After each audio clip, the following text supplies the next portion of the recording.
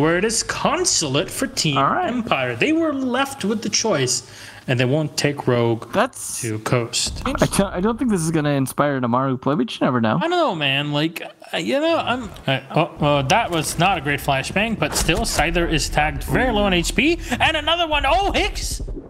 All right. Good start. They dropped them. Aces gets one more. They're just peeking around the corner one by one. Peekaboo. So this is really Rogue just trying to set the pace for this. There goes Joystick as well. It's down to Shotgun on the floor. There's one more from Corey. He's going for the quick reload. Don't underestimate the super shorty. Dan's low on HP. He might be a distance, but he actually wins it. He gets a 3K. Might be impacting out. He's checking. And he doesn't see anybody downstairs. Is the Maestro. I sees him on the other side. Those holes work both ways. And it's Rips to find the last shot. Rogue playing around with their food.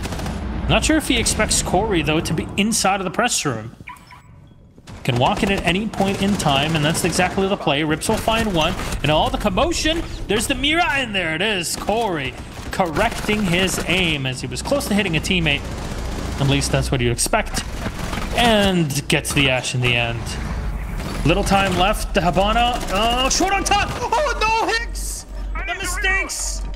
Massive mistakes there from Hicks. And there's the Maestro from behind. He'll find one kill. Can you deny the diffuser? No. It's already been set. And Rise is close to finding the kill. He doesn't have any utility to fire against this one player behind the bomb chassis, but he'll be able to get him regardless. Rips is one, and SiegeGG swings wide to find one more. Rise rotating through. And in the lobby, there you go. And not get grenaded. He's burning a ton of utility. He also has, oh, there we go. Finally, Empire getting a good kill that they needed. But 9 seconds left to make this happen. Doesn't look like this is going to be possible. You can see Denial here on Spiral Stairs. Rise taking up the spot here of Smoke inside meeting. He's going to get pushed, but nope. Pushing back. Rips takes down Joystick, but Dan gets Corey in the meantime. Scyther gets one. Traded on to Shepard from Rips. Fire there to deny pretty much nothing. He's not going to be trying to get across. He's going to be looking for the angle. There we go. Nice peek by Dan. Peek out from Hicks. He's just waiting for the right moment, the right call out. There we go. Nice fireball. Scyther's doing a great job with the Capitao, but Dan's been finding the kills. Aces again, one of the first to die. He's really just not been accomplishing a whole lot despite being, you know, this groundbreaking player. But Dan finding one more before being traded off by Hicks. Now barbed wire being cleared. There we go, clearing pipes.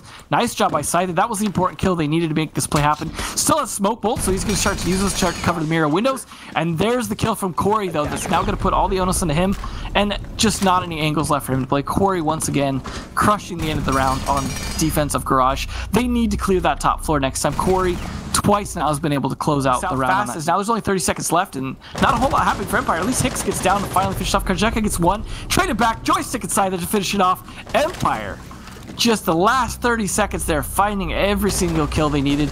Maybe Rogue got bored. I don't know. They seem to get a bit out of position. Shepard and the rest of the squad are holding on to the top floor. In the meantime, awaiting Joystick's return. The Thermite missing every single shot, but what is it? You got the Elda. 22 more bullets left. They spring around the corner here as Rips will finally find Scyther. Just trying to bait out the player. 16 seconds left to work with. Finally makes, oh, all the way down. That's going to hurt things. That is round over in my mind here. He's not going to win these fights the next 7 seconds unless Empire throws.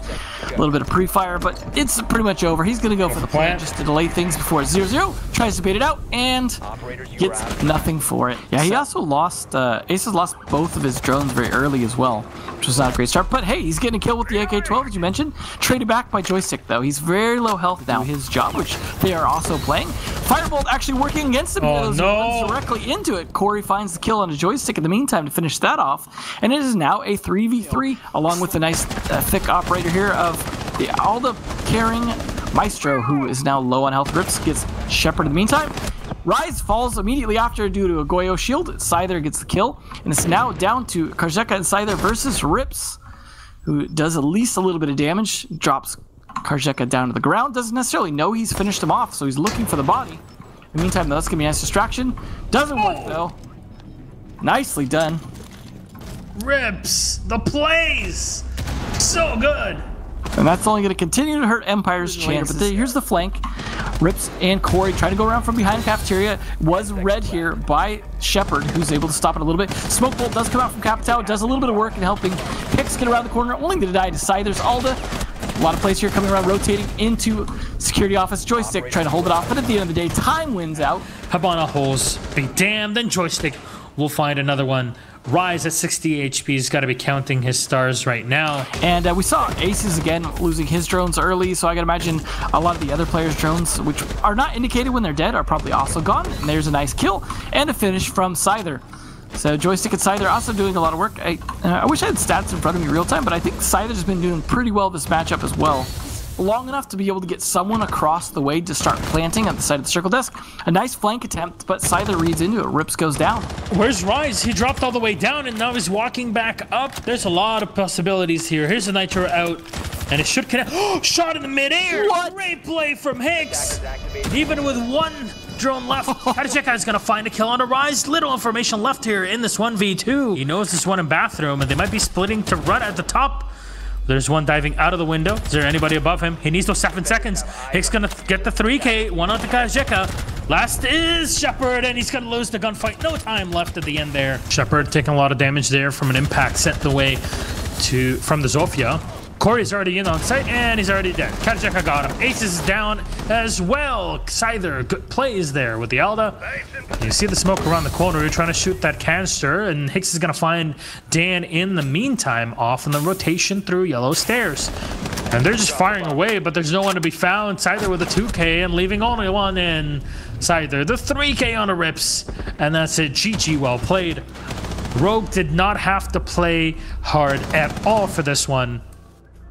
And, you know, Empire still in the fight. 7-5, clawing this victory from the hands of Rogue means that Empire are still in the running for number 2 in UPL. But also, G2 are still in the running. They can still win their game. Actually, I think... so he's not going to be jumping into the room at any point. Okay, yeah, fair but enough. He's screaming in the other room. For sure. 100%.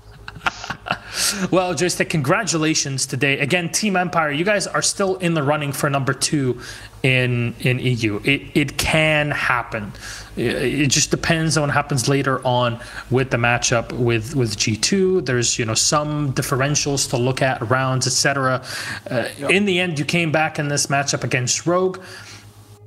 Let's be honest, Rogue didn't really have anything to lose in this game. Were you expecting something funny to come out from them? Yeah, no, and of course we know that this match maybe not be serious as always because they are on the first place already and they not lose anything, but they try some different stuff like with the fuse, and it was really scary in the last round. They are fusing us, and I don't know, my heart was beating so hard because I was like below this fuse and I have half HP. Yeah, it was really scary, but I don't think for them it was really funny match. I think they play serious, so... Do you think though... we have no pressure because we don't lose anything too, so... Fair enough. Yeah. I mean, do you think the fuse was a conscious pick? Like, do you think that he actually has space in PL? Because we pretty much never see the operator get played. Are there any alterations or the way that he is now that would make him, in your opinion, a Pro League viable operator? Yeah, I think he's good because right now he have a really good damage and better than before. And I think, yes, it's pretty good right now. All right. Well, that said, this is the last time we'll see you this season, Joystick, and it ended on a victory, which is always a good thing for any team. But is there anything you'd like to say to the Team Empire fans that supported you through these past 6 months that were definitely not as easy as anybody would have thought for the squad? Of course, as always, we love you all, guys. You are the best, and yeah, that's all. I don't know what to say anymore. We love you. Right. Я люблю тебя, Joystick. It's tons of love, that's for sure.